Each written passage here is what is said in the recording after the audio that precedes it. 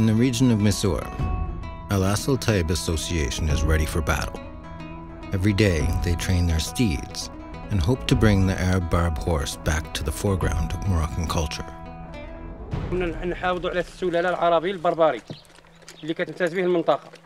هذا العربي البربري اللي كان هو أصله كان بربري في المغرب ولقحناه مع العربي الأصيل وعطانا العربي بربري اللي كتشوفوا الآن هما هادو.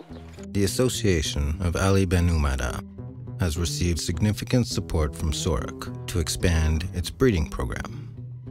And they have done so with considerable success, helping to preserve the breed known for its great stamina and speed over short distances. Every year, SOREC organizes about 20 breeding competitions for Barb and Arab-Barb horses.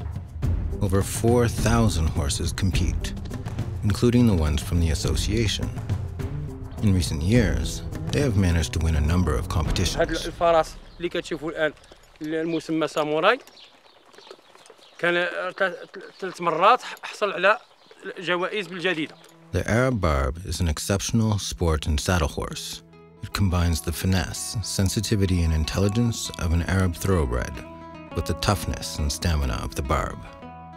The qualities of this breed are specifically suitable for a traditional Moroccan festival called Fantasia.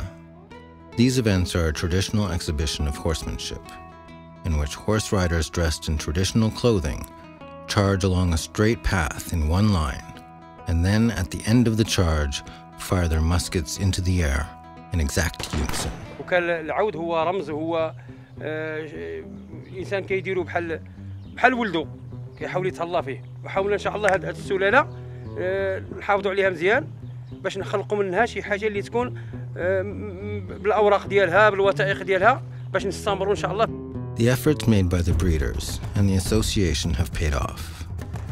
Due to their commitment, the region of Missour, which counted little more than 16 Arab-Barb horses in previous decades, now has almost 350. Playing an important part in Moroccan history, this racehorse is slowly returning to center stage and now can gallop towards a bright future.